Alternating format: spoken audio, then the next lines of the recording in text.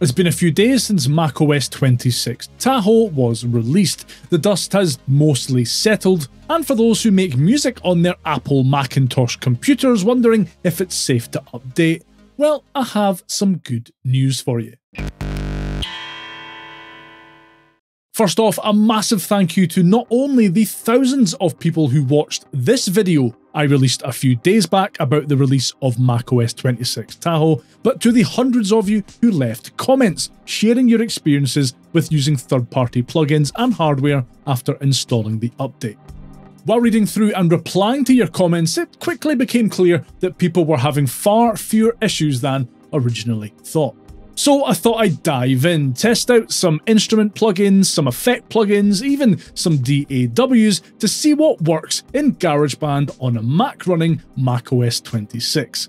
I should point out that this is purely just for entertainment value. If you have any reservations about updating to macOS 26 yourself, are in the middle of an important project, or are not sure that the gear and software you rely on will work after updating, then please don't try this at home. I'm going to refer to Sweetwater's excellent macOS 26 compatibility list here, and at the very top is a DAW that a surprising amount of people were curious about in the comments section of that previous video I talked about, Ableton. Now, I don't really use Ableton, I don't have the full-fat paid version installed, but I did install Ableton Live 12 Lite, that's the free version, and yeah, I have no idea what I'm doing, but it installed and opened just fine and seems to work exactly as it should.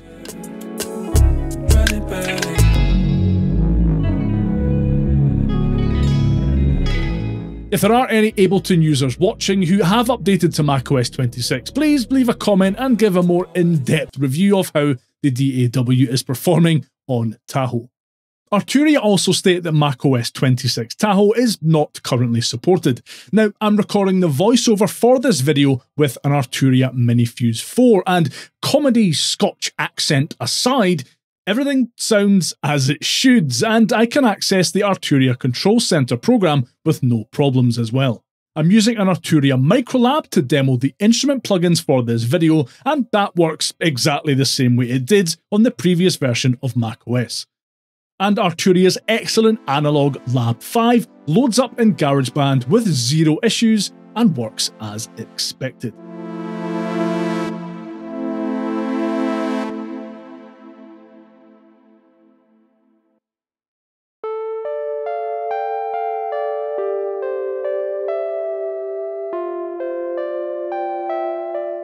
Surprisingly, AudioKit's free King of FM synth, which is first and foremost an iOS audio unit that the developer just decided to make available for Mac users but not officially support, loads up and works as normal too.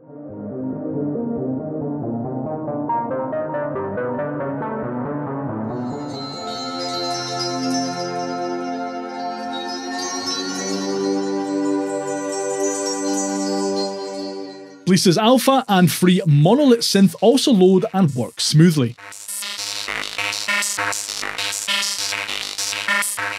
As does Lander's Samples plugin.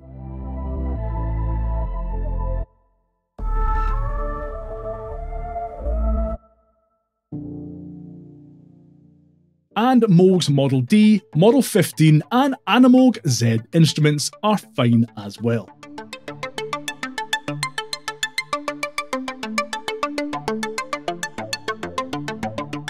Back on Sweetwater's compatibility list, Native Instruments state that their hardware and software are not supported on macOS 26, and this was the first time I ran into any issues.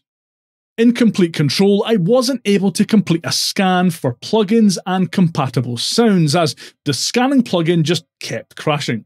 I don't have the full version of Contact 8, but if you do and you rely on it, you may want to hold off from updating for now.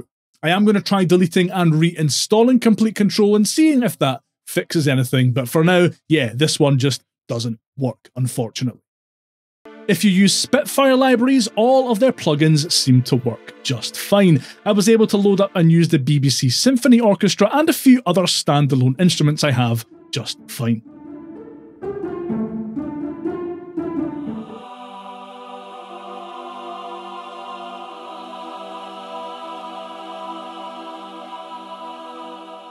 and you Vital lovers out there will be pleased to hear that it loads and works with zero problems.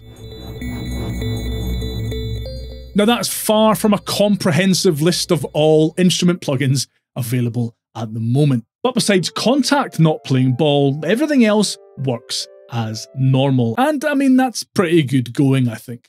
It was a similar story with every effect plugin I tried as well. In fact, I didn't come across a single effect plugin that didn't work in GarageBand on macOS 26. Every Baby Audio plugin, all Calum Audio plugins, all Cleveland effects, all Isotope plugins, though I did need to re-enter my licenses for each of these, which was a bit of a pain.